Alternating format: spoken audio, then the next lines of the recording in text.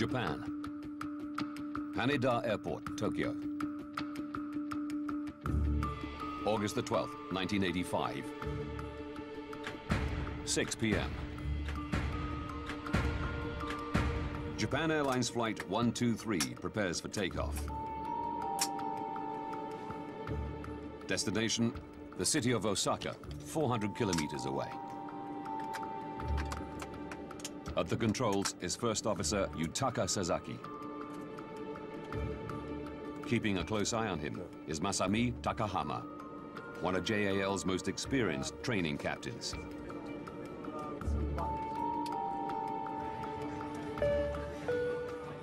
"26-year-old American Ward Wallach is one of a handful of foreigners on board.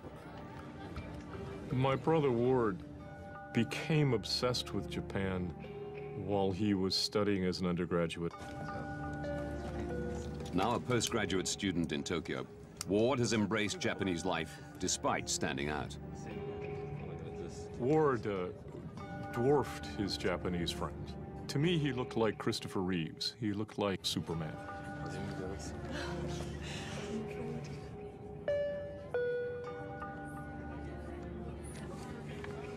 Also on board is Japanese actor and singer Kyu Sakamoto. I think the impression that everyone had of my husband, Kyu Sakamoto, was his smile. He had a big smile when he was performing on television. And he was the same at home. He loved his family. He was kind and someone who always thought of his family.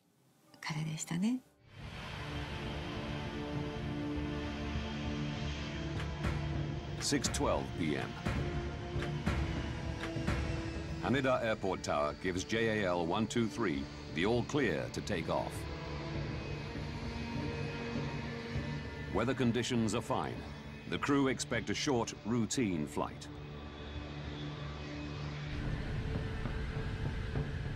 The Boeing 747 begins climbing to its cruising altitude of 24,000 feet.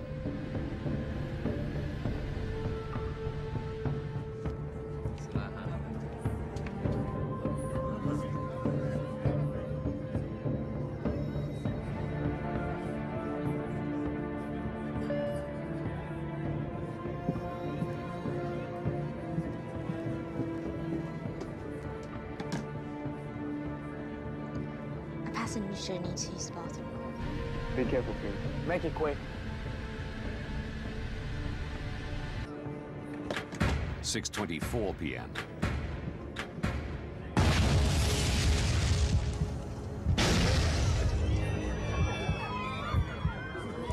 Two explosions rock the plane. Something exploded. The gear door. Check the gears. The aircraft's flight controls don't respond.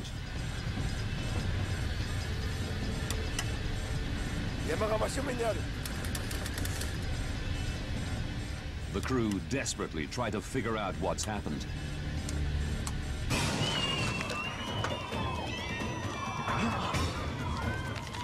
Cabin pressure drops.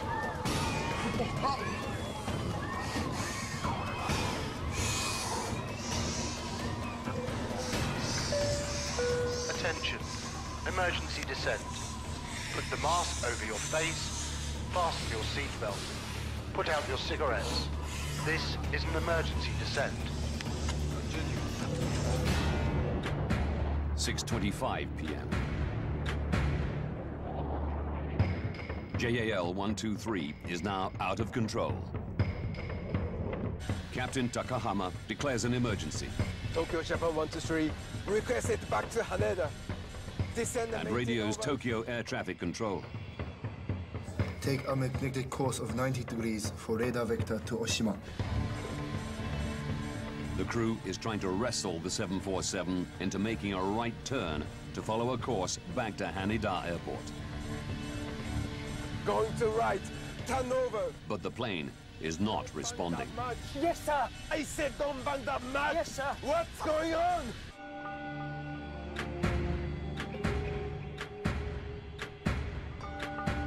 Tokyo Air Traffic Control radios JAL 123.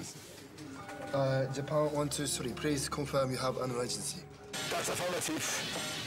What is the nature of your emergency?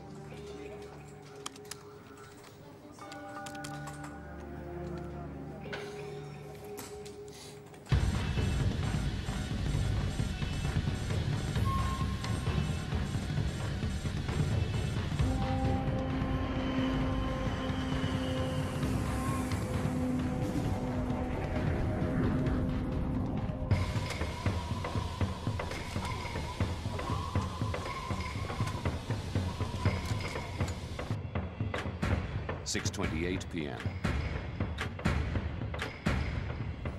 Japan Air 123, fly heading 090, radar vector to Oshima.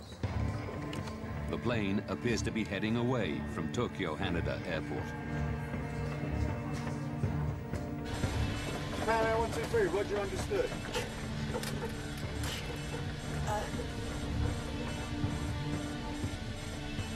Japan Air 123, uncontrollable.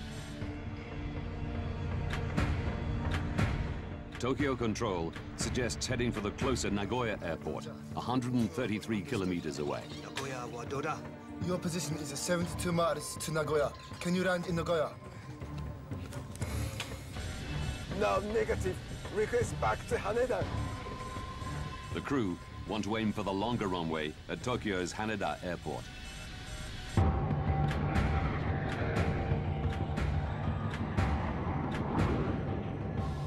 The aircraft is still above 20,000 feet. Passengers are struggling to breathe.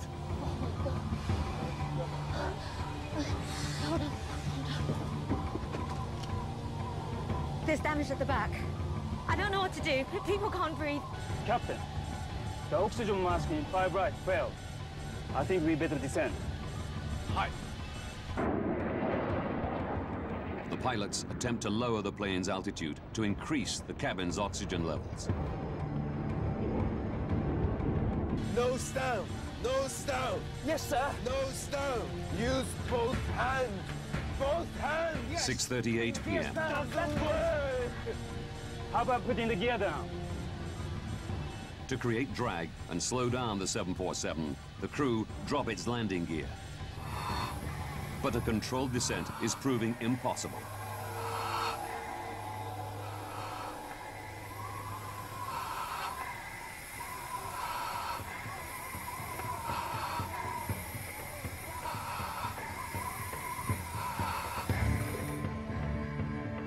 Tokyo Air Traffic Control follows the plane on radar. Over the next 3 minutes, the aircraft does a complete 360-degree turn, losing altitude all the time.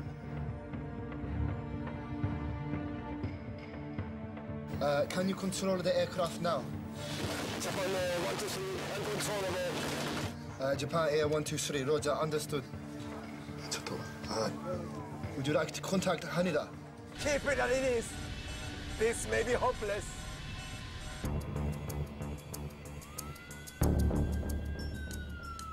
At Yokota, a nearby U.S. military airbase, emergency crews are standing by. Japan Air 123, Japan Air 123, for approach on guard. Yes, you hear me. 5423. Is the gear down? 6:47 p.m. The plane has dropped to 7,000 feet. But with little control over its heading, the pilots now face new dangers. Hey, there's a mountain ahead. JAL 123 is now miles off course, deep in the mountainous region northwest of Tokyo. Turn right. There's a mountain there. Take control to the right. Right turn. Right turn, that's right. We could hit the mountain. Yes, I know. The crew battle to lift the aircraft out of danger. Left turn. Put the power on. Left turn now. Left turn.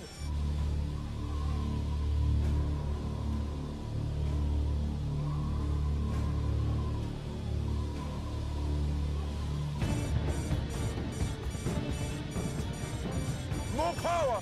More power!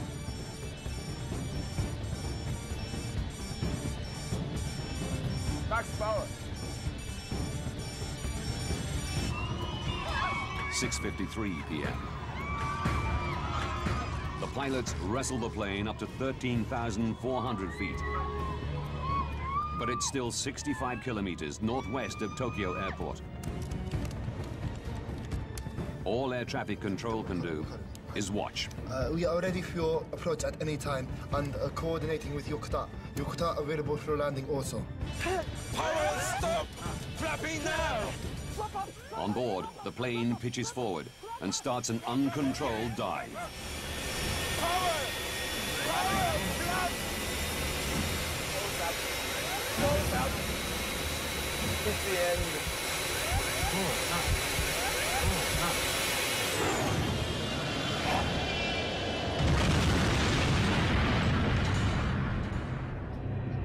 Japan Air 123, do you read? Japan Airline 123, do you read? The plane disappears from radar. 123, do you read?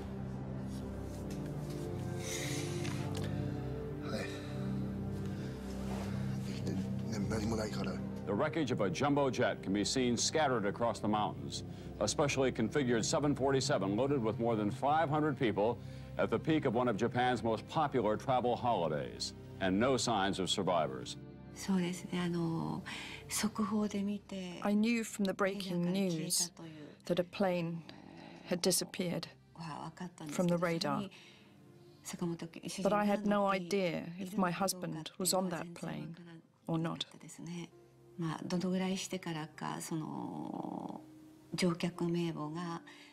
I can't remember how much later it was when we were able to read out the passenger list, when it was announced on television. When I heard it, I knew for certain he was on that flight. How can I put it?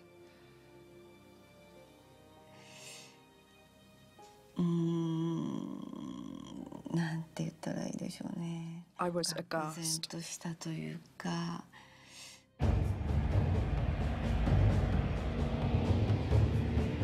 Just 18 minutes after the plane disappears, a U.S. Air Force C-130 locates the wreckage on a ridge of Mount Oshtaka, 100 kilometers northwest of Tokyo.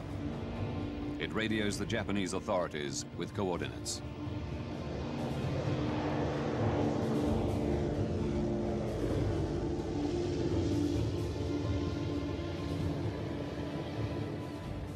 The U.S. offers military assistance. The Japanese decide to go it alone and set in motion their own rescue mission. In charge are the Japanese Self-Defense Forces. Yoshihisa Masuda is stationed at a military base in Chiba Prefecture, close to where the plane crashed.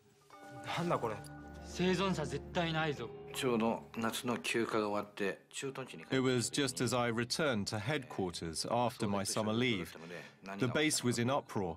I asked a colleague what was going on, and I was told that the whereabouts of a JAL flight were unknown. The night the plane crashed, the base was put on standby, and people were saying that we were probably going to go out. A Japanese helicopter sent out reports no sign of survivors. The mountain terrain and lack of equipment for nighttime operations slows any larger Japanese rescue effort. It doesn't reach the site until 14 hours after the crash. Miraculously, 4 survivors are found, despite spending a night on the mountainside.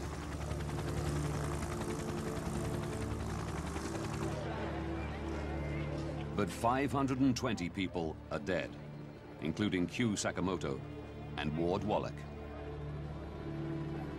I think when I first heard he was on the plane, there was an air of unreality. I mean, Ward was vibrant, he was young. It's not supposed to happen that way. It was unreal.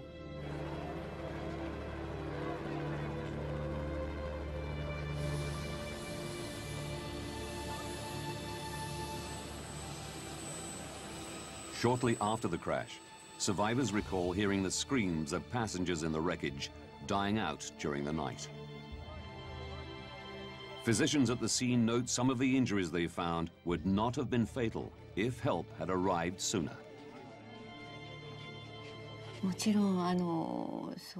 Of course, I found out afterwards that rescue operations were not carried out at the site straight away on the day.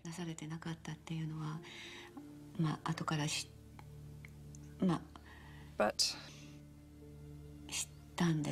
they should have gone straight away. Why? Why did they take their time?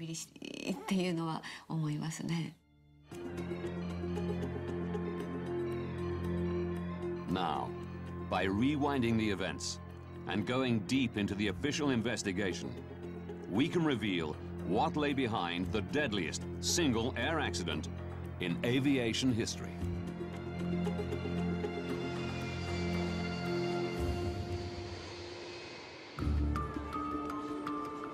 The Japanese Aircraft Accident Investigation Committee is responsible for investigating the crash. As demanded by Japanese law, alongside this is a criminal investigation run by the police. In the United States, the manufacturer of the 747, Boeing, is alerted to the disaster in Japan. John Purvis was a member of Boeing's Air Safety Investigation Team in 1985. When we learned about this airplane and realized it was a 747, we were concerned, along with everybody, that this accident could really tarnish the reputation of the airplane, because at the time it was the largest commercial jet flying. With the lives of millions of 747 passengers at risk, the United States National Transportation Safety Board, or NTSB, want answers to why this American-built plane crashed. NTSB Representative Ron Schleed is assigned to investigate. There was an extreme concern that if there is a mechanical problem, that it could be a generic flaw, and that could affect the entire fleet. An investigation team of Boeing engineers and members of NTSB heads for Japan. But once there, gaining access to the site proves difficult. When we arrived in Tokyo and got to the hotel and first met the Japanese, it was clear there was some problems in getting access to the information that was known and to the accident site eventually. As the plane's manufacturer, Boeing has an internationally agreed obligation to investigate the crash to make sure all other 747s are airworthy. However, because this flight, Japan 1223, was a domestic flight, the international rules did not apply in 1985. Therefore, we did not have an automatic right to go. We had to request permission to travel and to work with the Japanese. Whilst the Americans wait for police permission to access the crash site, Japanese air accident investigators share with them JAL 123's cockpit voice recordings.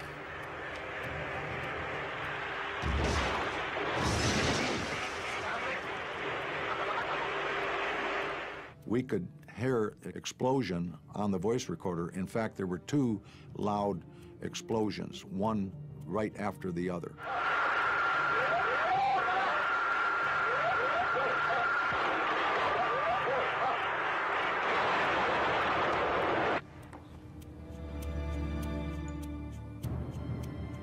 Survivors confirm there was an explosion at the back of the plane, leading investigators to a chilling conclusion.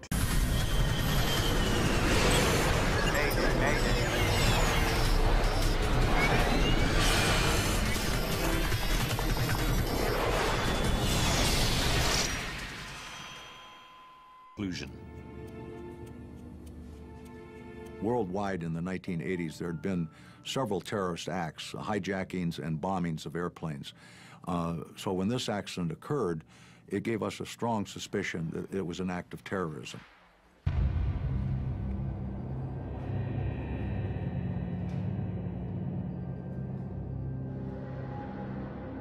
We were very highly suspicious that this was a bomb.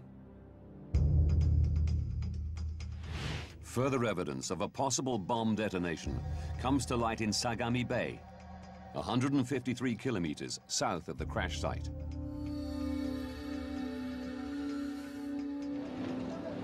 Japanese sailors discover a large piece of the plane. One of the early things we were shown was the vertical fin, or the tail of the airplane, which had come off over water south of Tokyo, right under the flight path of the airplane. And it indicated that the airplane had had a catastrophic problem well before they ever got to the accident site. A photograph taken during the last minutes of JAL 123's flight confirms investigators' fears. It clearly shows the tail fin is missing. It was, very clear that something unusual had happened. And again, this added to our conjecture that this could have been a bomb. 5 days after their arrival, the American investigation team is granted permission by the Japanese police to access the crash site. Makeshift helipads mean helicopters can now land on the remote mountain ridge of Mount Osaka, north of Mount Fuji. It was chaotic at the top. Helicopters coming and going and coming and going continuously. The investigators begin searching amongst the wreckage for JAL 123's major structural components. One of the things you do as an investigator is you first look for what we call the four corners of the airplane. Where's the nose, where are the wingtips, where's the tail? A few meters down the ridge, they find remains of the aft pressure bulkhead, or APB.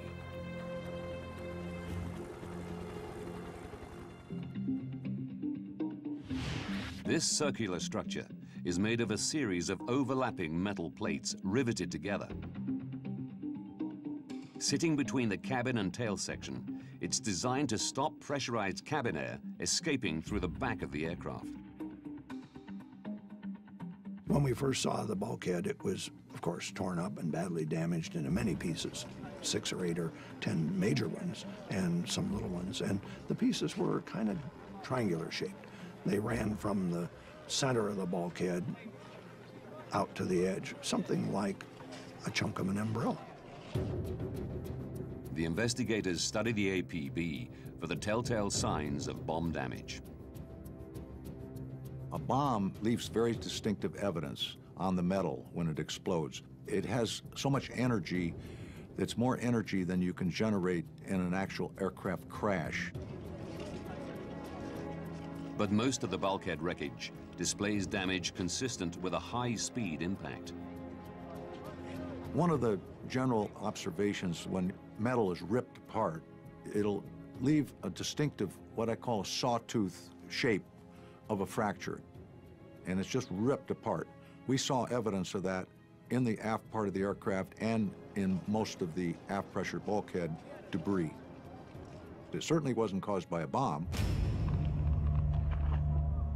Looking closer, they discover some unusual damage. There was one piece of the bulkhead that showed curious characteristics different than the rest of the wreckage from the bulkhead.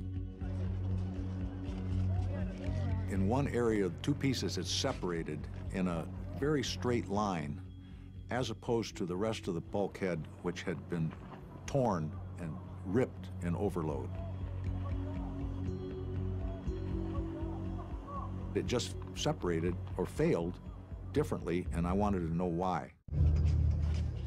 The team want to examine the bulkhead section in their lab, but the police refuse permission. as their investigation to establish whether a criminal act is responsible for the crash is still ongoing. Because in Japan, the criminal investigation takes precedence over a safety investigation, this caused difficulty for the safety team to gain access to the accident site, to gain access to other data, including the wreckage that fell off the airplane. It complicated and delayed some of the safety investigation because the criminal investigators were in charge. The team invent an ingenious way around the problem. Boeing came up with a procedure to take replicas of the fracture surfaces, essentially a tape, like adhesive tape, that they would put on the fracture surface. It would not damage the fracture surface. It would take a mirror image of replica of the fracture, and then that could be examined in a laboratory. The investigators examined tape imprints and field sketches taken from the bulkhead section, displaying the unusual damage. It appears one bulkhead plate has sheared off along the line of rivets, joining it to its neighbor. This metal had torn through these holes. I thought I had detected fatigue, and what we were seeing on the bulkhead was our eureka moment. It was the golden bullet.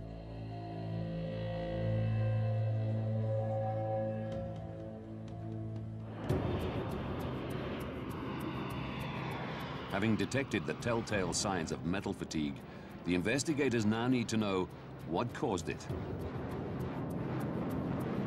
They must also find out whether this is an isolated incident or a problem that could ground over 600 747s in service at the time.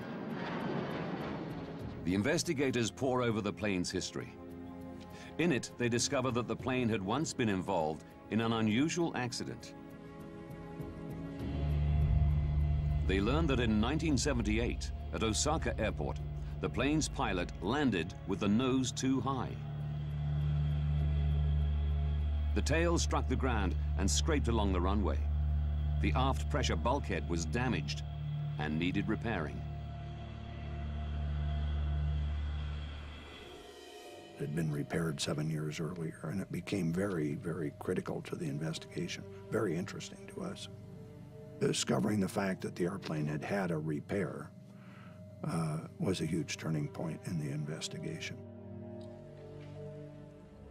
Boeing HQ in Seattle faxed the repair report to the investigative team in Japan. When the airplane had been damaged and the repair crew looked at the airplane, it was clear they were going to have to replace the bulkhead. They elected, I think, to replace just the lower half because of shipping problems with the whole bulkhead. The Boeing engineers designed a repair. They made a drawing and written instructions on how to put the bulkhead back together. The 1978 repair design instructs Boeing engineers to attach the new lower half of the bulkhead to the existing top half. To join them together, they're secured with a splice plate held in place with 3 rows of rivets.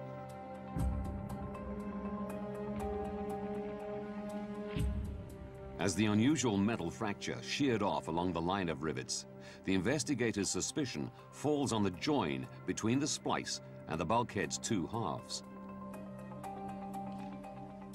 The team calculates what would happen if the repair used fewer rivets than required.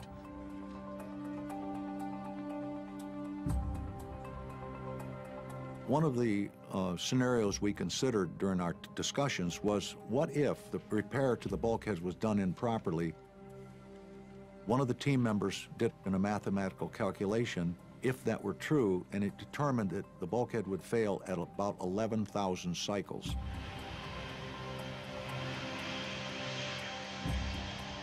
Remarkably, the plane had performed 12,319 takeoff and landing cycles since the repair, very close to the predicted number. It's a breakthrough moment.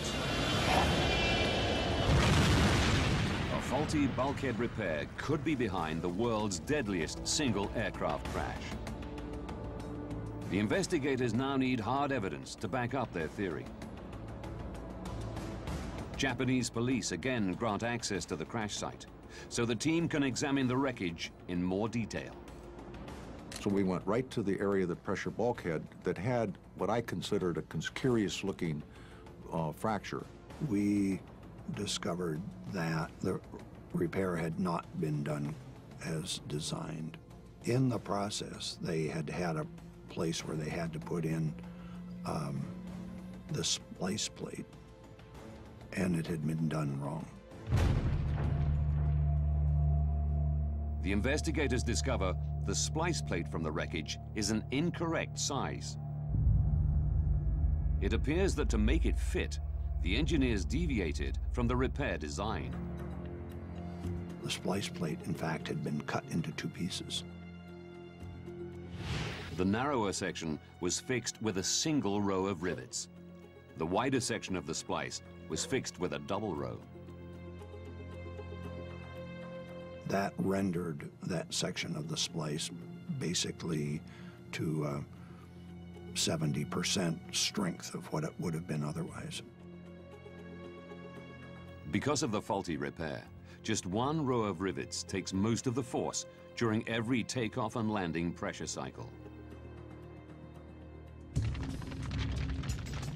During each cycle, the bulkhead stretches and shrinks like the skin of a balloon.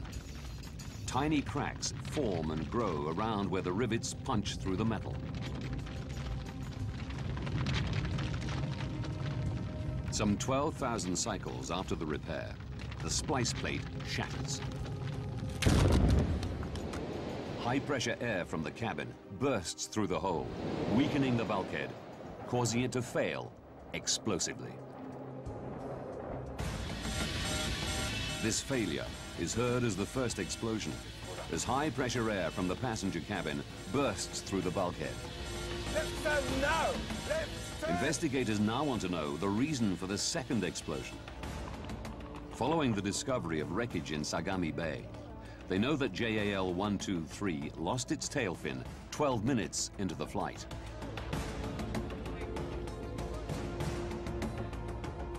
Revisiting the flight recorder, they realize this is around the same time that both explosions are heard, leading the team to an astonishing conclusion.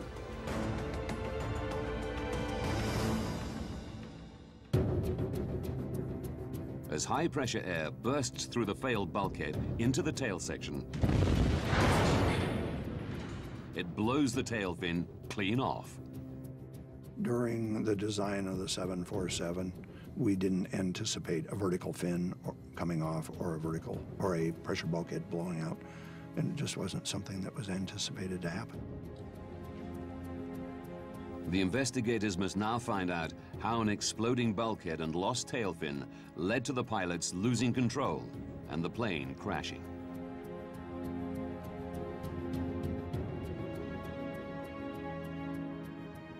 Air traffic control tracked JAL 123 meandering deep into the Kanto mountain range, away from Haneda Airport in Tokyo, and recorded the plane repeatedly losing and then gaining altitude.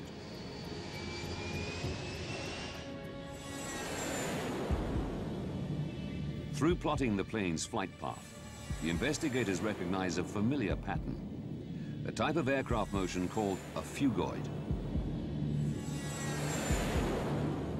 As JAL 123 begins to dive, it accelerates. The increased speed generates lift, and as the plane climbs, it slows, causing it to dip again.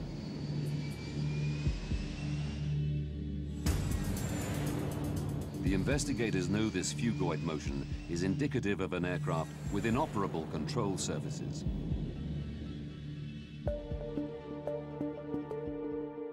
These are critical for banking and controlling the plane's altitude. The rudder, attached to the tail fin, controls yaw, the angle at which the plane flies forward through the air. Loss of a rudder alone will not lead to phugoid motion, but major damage to a plane's hydraulic system will. Large modern airliners, all the flight controls are boosted by hydraulic pressure. There's no way the pilot has enough strength to move the flight controls through cables and pulleys like in the old days. So the hydraulic systems power the flight controls. The team realized JAL 123's hydraulics were critically damaged during the bulkhead's explosion. To get the 4 hydraulic systems up into the vertical fin and to the rudders, all 4 have to go up there. And that means they have to run through the pressure bulkhead to start with, and they have to run up into the vertical fin. As the tail fin rips off, it severs critical hydraulic lines. The aircraft is paralyzed. Once they lost the vertical fin and the hydraulic systems, the pilots were only able to minimally control the airplane with engine power. The airplane continued to fly in circles, up and down, virtually out of control. This explains why the plane flies in a phugoid motion. Why the crew have extreme difficulty controlling the plane's descent. No! And why it cannot turn back to Haneda Airport and instead descends deep into the Kanto mountain range.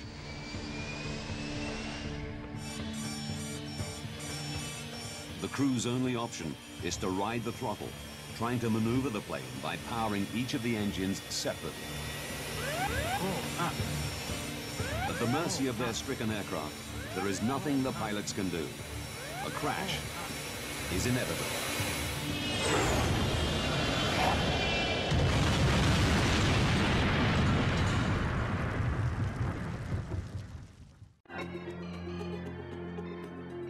Having delved deep into the investigation, we can now reveal the events that caused the worst single aircraft accident in aviation history.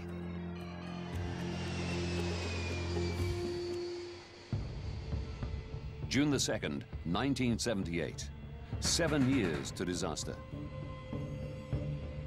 A JAL Boeing 747's aft pressure bulkhead is incorrectly repaired following a tail strike incident, leaving it critically weakened.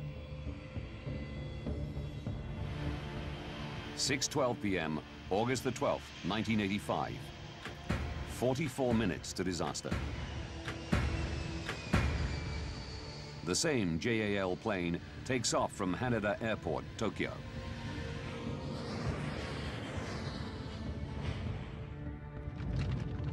As the cabin pressurizes, tiny cracks on the repaired bulkhead begin to grow.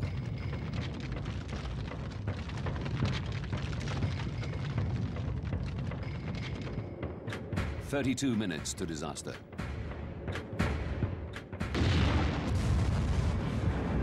The bulkhead explodes.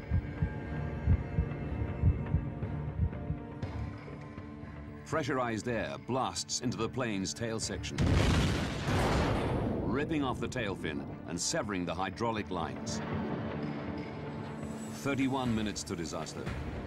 Captain Takahama declares an emergency. The pilots fight to control the aircraft, unaware that their basic flight controls are permanently disabled.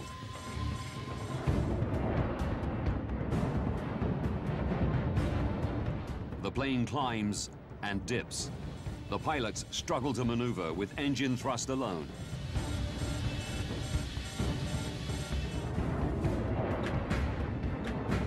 Eight minutes to disaster. Turn right. The pilots guide the plane down to 7,000 feet. Right. But it's now in the heart of the Kanto mountain range. 6:56 p.m. Seconds to disaster. Pull up. Pull up.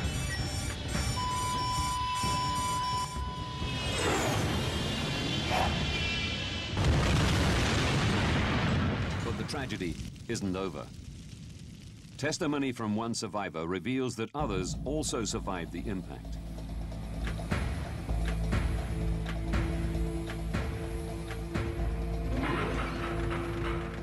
24 minutes after disaster, an American Air Force C-130 finds the crash site and reports its location to Japanese authorities.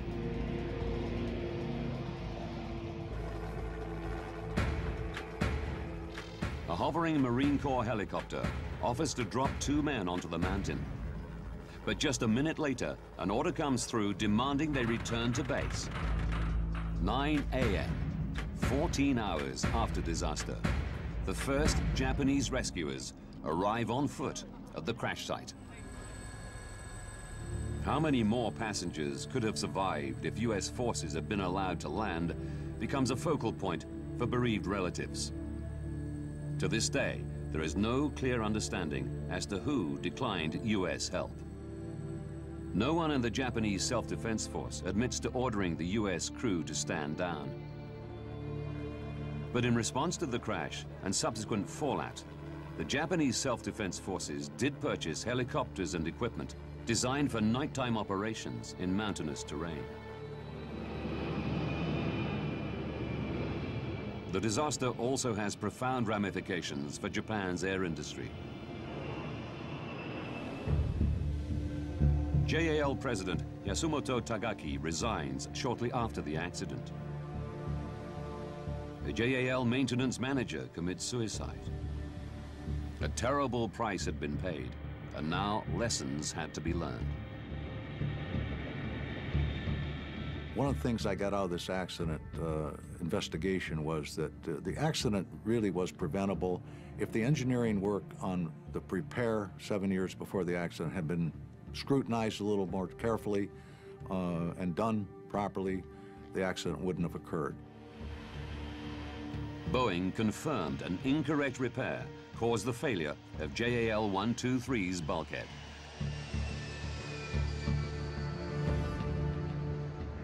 The company changed their procedures, so significant repairs are scrutinized before implementation and afterwards by a second pair of eyes. Regular checks are made to detect any signs of metal fatigue. To reduce the vulnerability of the 747's hydraulics, a valve was added to the line controlling 2 of the plane's elevators and the lower rudder. If this line is severed, some control should still be possible. I think this accident taught the aviation industry a lot of lessons, things about airplane design and maintenance. It was really an important step in improving aviation safety around the world. JAL admitted no liability for the crash, but offered to pay compensation. 90% of the victims' relatives settled with the airline without going to court. But neither the compensation nor the improvements to safety offered much comfort to the bereaved relatives. There was a sense among, I think, all the victims, but certainly in my family, that this was wrong. That what happened was avoidable. That it didn't need to happen.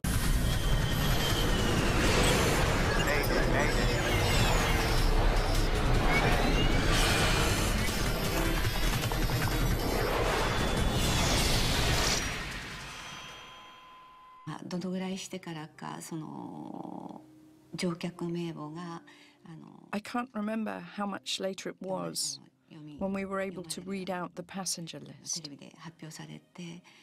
when it was announced on television. When I heard it, I knew for certain he was on that flight. How can I put it?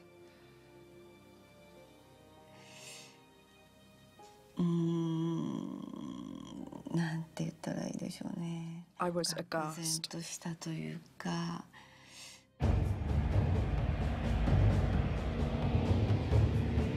Just 18 minutes after the plane disappears, a U.S. Air Force C-130 locates the wreckage on a ridge of Mount Bostaka, 100 kilometers northwest of Tokyo. It radios the Japanese authorities with coordinates.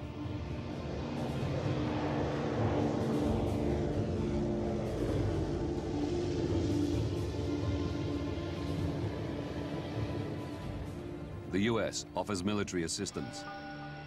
The Japanese decide to go it alone and set in motion their own rescue mission. In charge are the Japanese self-defense forces. Yoshihisa Masuda is stationed at a military base in Chiba Prefecture, close to where the plane crashed.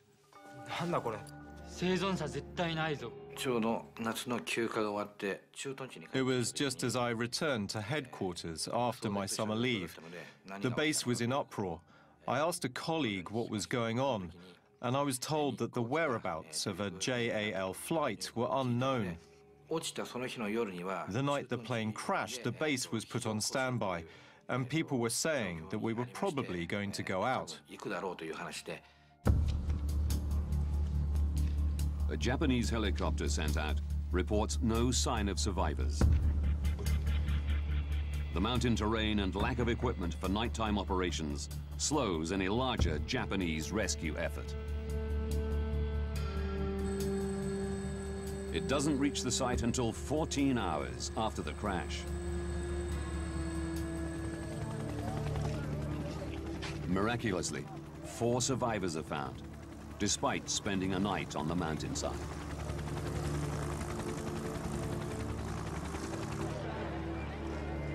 But 520 people are dead, including Q Sakamoto and Ward Wallach. I think when I first heard he was on the plane, there was an air of unreality. I mean, Ward was vibrant, he was young. It's not supposed to happen that way. It was unreal.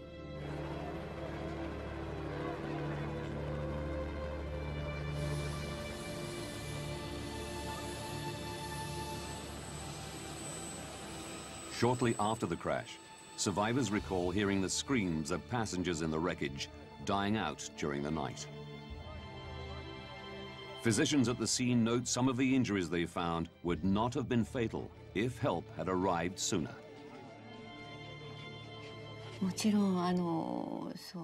Of course, I found out afterwards that rescue operations were not carried out at the site straight away on the day.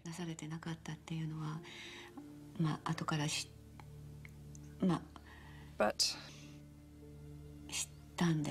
they should have gone straight away. Why? Why did they take their time?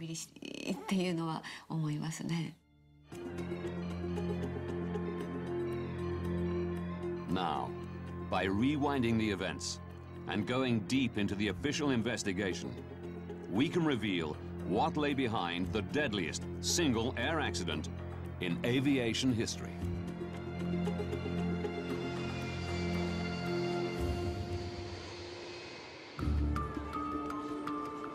The Japanese Aircraft Accident Investigation Committee is responsible for investigating the crash. As demanded by Japanese law, alongside this is a criminal investigation run by the police. In the United States, the manufacturer of the 747, Boeing, is alerted to the disaster in Japan. John Purvis was a member of Boeing's Air Safety Investigation Team in 1985. When we learned about this airplane and realized it was a 747, we were concerned, along with everybody, that this accident could really tarnish the reputation of the airplane, because at the time it was the largest commercial jet flying. With the lives of millions of 747 passengers at risk, the United States National Transportation Safety Board, or NTSB, want answers to why this American-built plane crashed. NTSB representative Ron Schleed is assigned to investigate. There was an extreme concern that if there is a mechanical problem, that it could be a generic flaw, and that could affect the entire fleet. An investigation team of Boeing engineers and members of NTSB heads for Japan.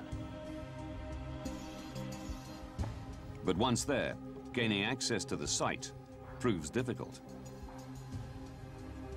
When we arrived in Tokyo and got to the hotel and first met the Japanese, it was clear there was some problems in getting access to the information that was known and to the accident site eventually.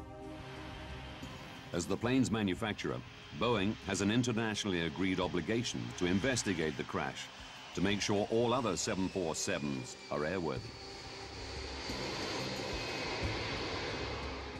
However, because this flight, Japan 123, was a domestic flight, the international rules did not apply in 1985. Therefore, we did not have an automatic right to go. We had to request permission to travel and to work with the Japanese. Whilst the Americans wait for police permission to access the crash site, Japanese air accident investigators share with them JAL 123's cockpit voice recordings.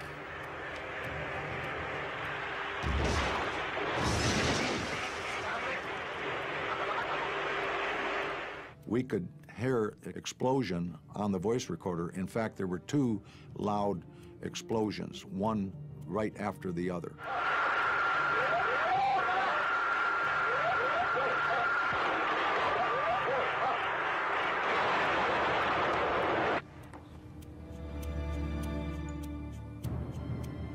Survivors confirm there was an explosion at the back of the plane, leading investigators to a chilling conclusion.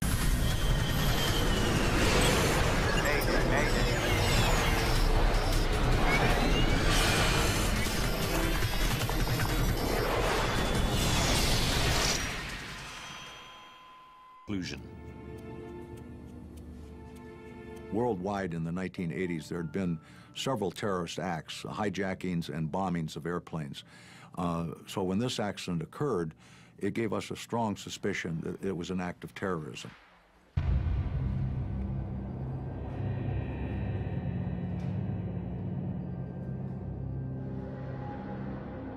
We were very highly suspicious that this was a bomb. Further evidence of a possible bomb detonation comes to light in Sagami Bay, 153 kilometers south of the crash site.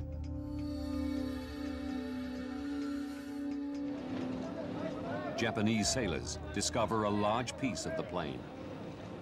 One of the early things we were shown was the vertical fin, or the tail of the airplane, which had come off over water south of Tokyo, right under the flight path of the airplane. And it indicated that the airplane had had a catastrophic problem well before they ever got to the accident site. A photograph taken during the last minutes of JAL 123's flight confirms investigators' fears. It clearly shows the tail fin is missing. It was, very clear that something unusual had happened. And again, this added to our conjecture that this could have been a bomb. 5 days after their arrival, the American investigation team is granted permission by the Japanese police to access the crash site.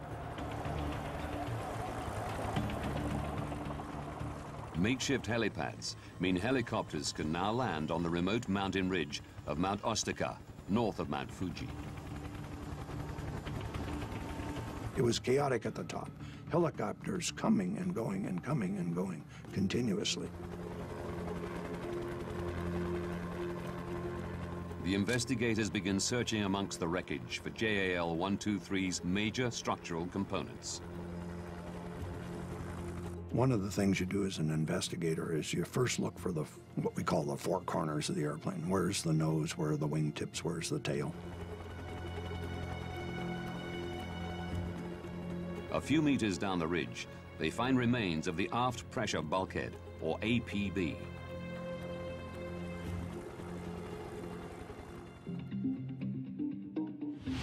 This circular structure is made of a series of overlapping metal plates riveted together. Sitting between the cabin and tail section, it's designed to stop pressurized cabin air escaping through the back of the aircraft. When we first saw the bulkhead, it was, of course, torn up and badly damaged into many pieces, 6 or 8 or 10 major ones and some little ones. And the pieces were kind of triangular shaped. They ran from the center of the bulkhead out to the edge, something like a chunk of an umbrella. The investigators study the APB for the telltale signs of bomb damage. A bomb leaves very distinctive evidence on the metal when it explodes. It has so much energy, it's more energy than you can generate in an actual aircraft crash. But most of the bulkhead wreckage displays damage consistent with a high-speed impact. One of the general observations when metal is ripped apart, it'll leave a distinctive, what I call a sawtooth shape.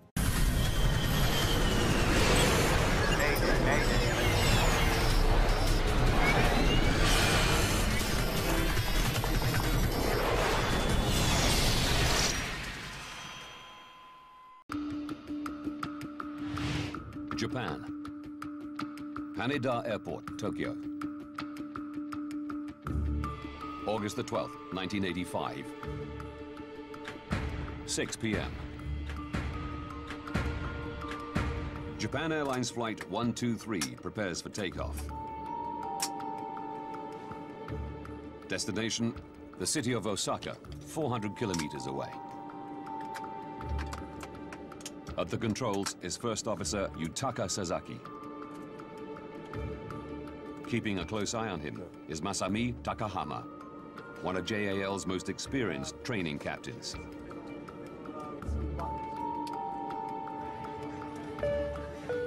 A 26-year-old American, Ward Wallach, is one of a handful of foreigners on board.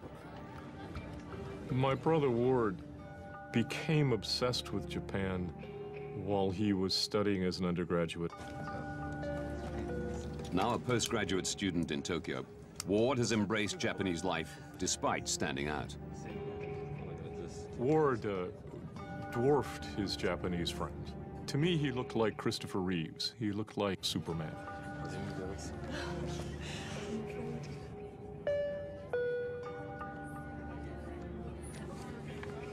Also on board is Japanese actor and singer Kyu Sakamoto. I think the impression that everyone had of my husband, Kyu Sakamoto, was his smile. He had a big smile when he was performing on television. And he was the same at home. He loved his family. He was kind and someone who always thought of his family.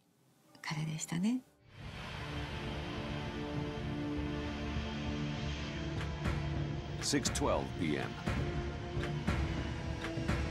Haneda Airport Tower gives JAL 123 the all-clear to take off.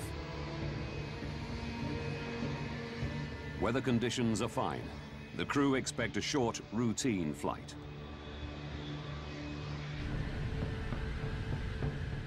The Boeing 747 begins climbing to its cruising altitude of 24,000 feet.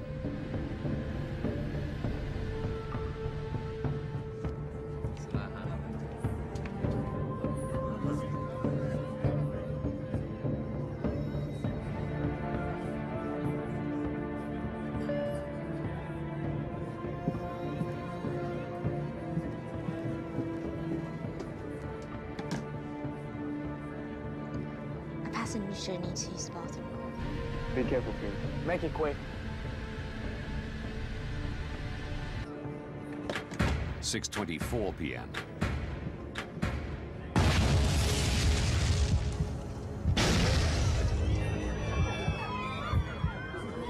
Two explosions rock the plane. Something exploded. The gear door. Check the gears. The aircraft's flight controls don't respond.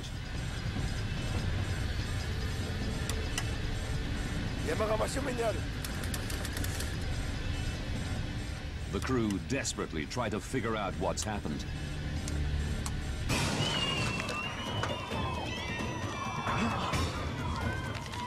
Cabin pressure drops.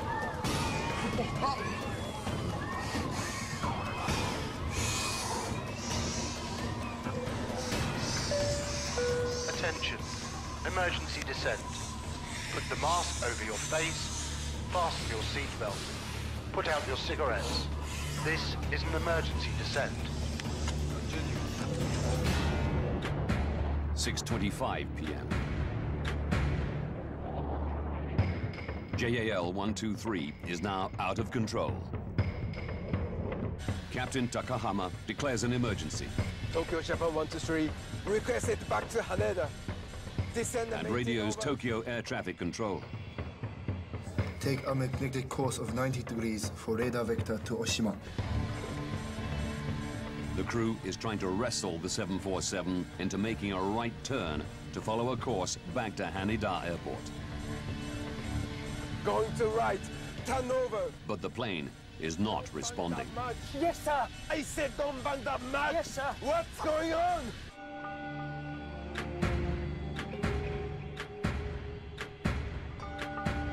Tokyo Air Traffic Control radios JAL 123.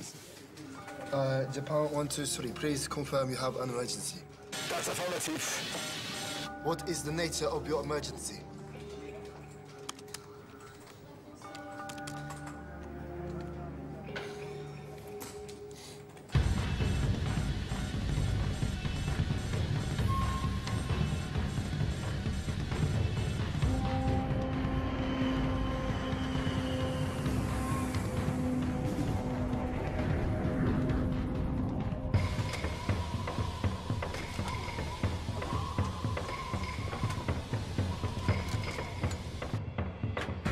.6:28 p.m. Japan Air 123, fly heading 090, radar vector to Oshima. The plane appears to be heading away from Tokyo Haneda Airport. Japan Air 123, Roger, understood.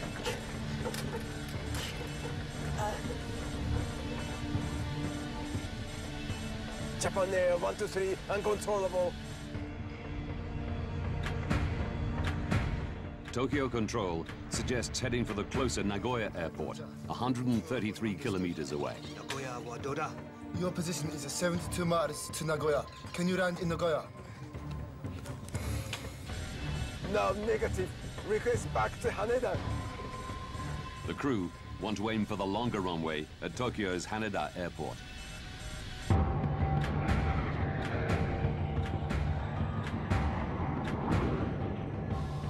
The aircraft is still above 20,000 feet. Passengers are struggling to breathe.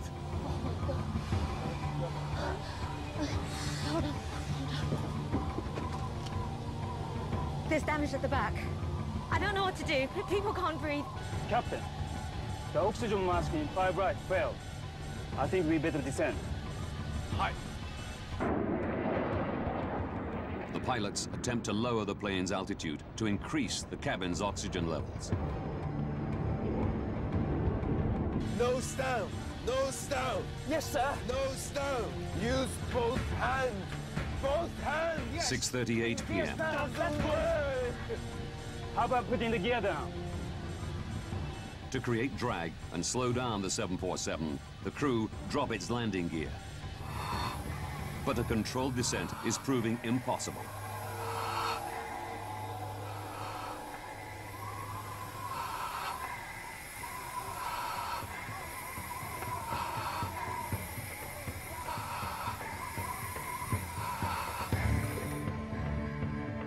Tokyo Air Traffic Control follows the plane on radar. Over the next 3 minutes, the aircraft does a complete 360-degree turn, losing altitude all the time.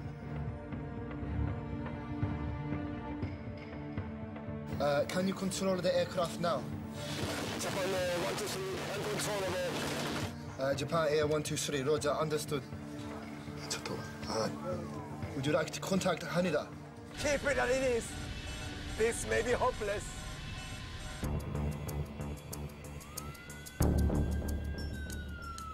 At Yokota, a nearby U.S. military airbase, emergency crews are standing by.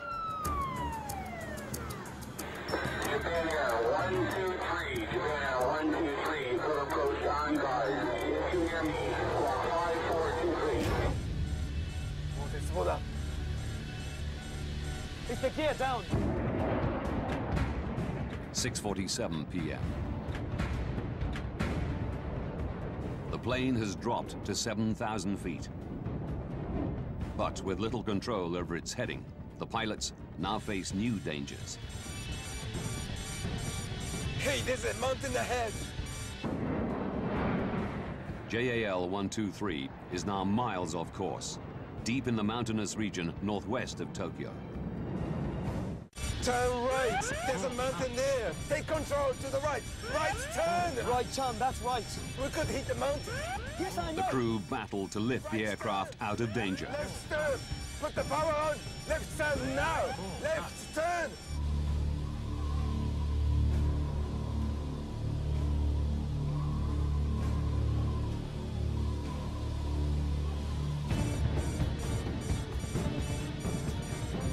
More power. More power.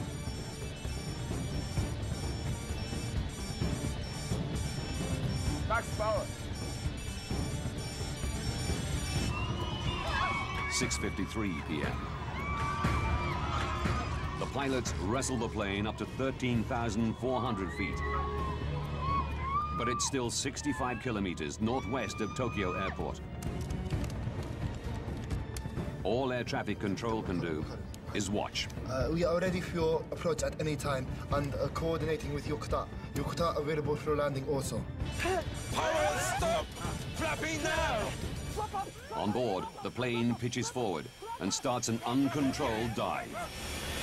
Power! Power! Flap! Close up! It's the end.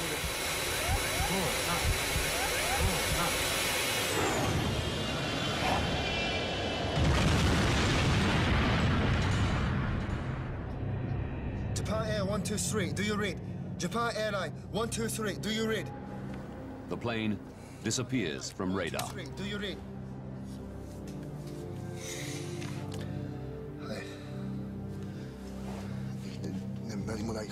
The wreckage of a jumbo jet can be seen scattered across the mountains.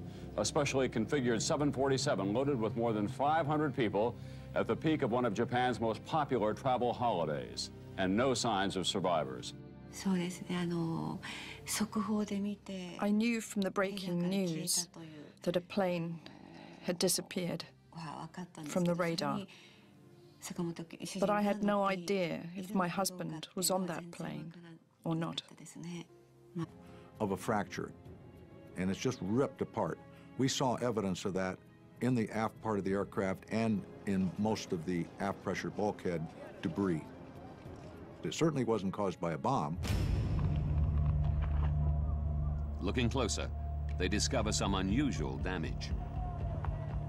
There was one piece of the bulkhead that showed curious characteristics different than the rest of the wreckage from the bulkhead. In one area, two pieces had separated in a very straight line, as opposed to the rest of the bulkhead, which had been torn and ripped in overload. It just separated or failed differently, and I wanted to know why. The team want to examine the bulkhead section in their lab, but the police refuse permission, as their investigation to establish whether a criminal act is responsible for the crash is still ongoing. Because in Japan, the criminal investigation takes precedence over a safety investigation, this caused a difficulty for the safety team to gain access to the accident site, to gain access to other data, including the wreckage that fell off the airplane. It complicated and delayed some of the safety investigation because the criminal investigators were in charge. The team invent an ingenious way around the problem. Boeing came up with a procedure to take replicas of the fracture surfaces, essentially a tape, like adhesive tape, that they would put on the fracture surface. It would not damage the fracture surface. It would take a mirror image of replica of the fracture, and then that could be examined in a laboratory. The investigators examined tape imprints and field sketches taken from the bulkhead section, displaying the unusual damage. It appears one bulkhead plate has sheared off along the line of rivets, joining it to its neighbor.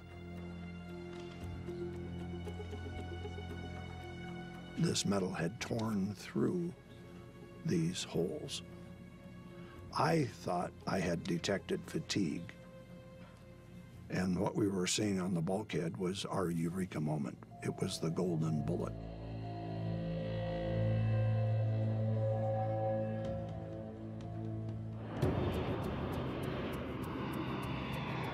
Having detected the telltale signs of metal fatigue, the investigators now need to know what caused it.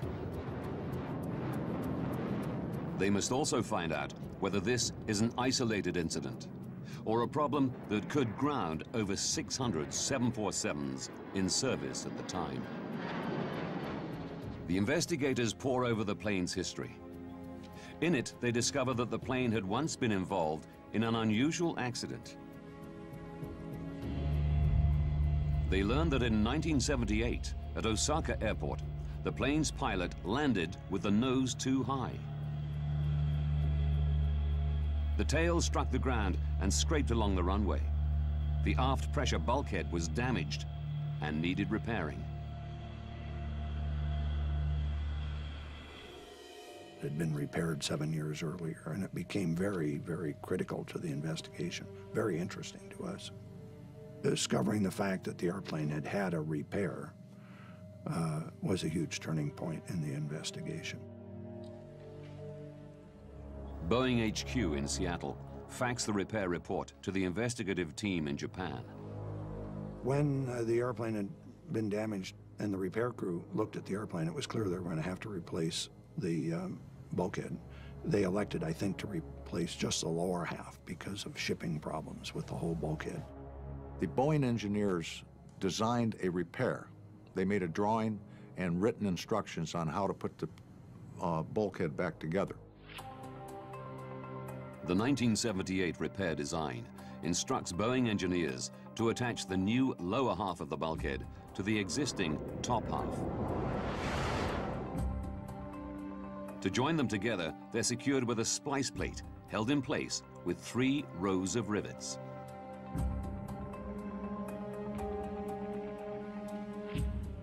As the unusual metal fracture sheared off along the line of rivets, the investigators' suspicion falls on the join between the splice and the bulkhead's 2 halves. The team calculates what would happen if the repair used fewer rivets than required.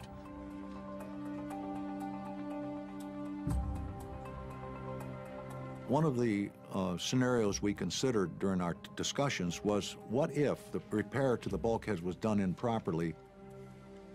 One of the team members did a mathematical calculation, if that were true, and it determined that the bulkhead would fail at about 11,000 cycles.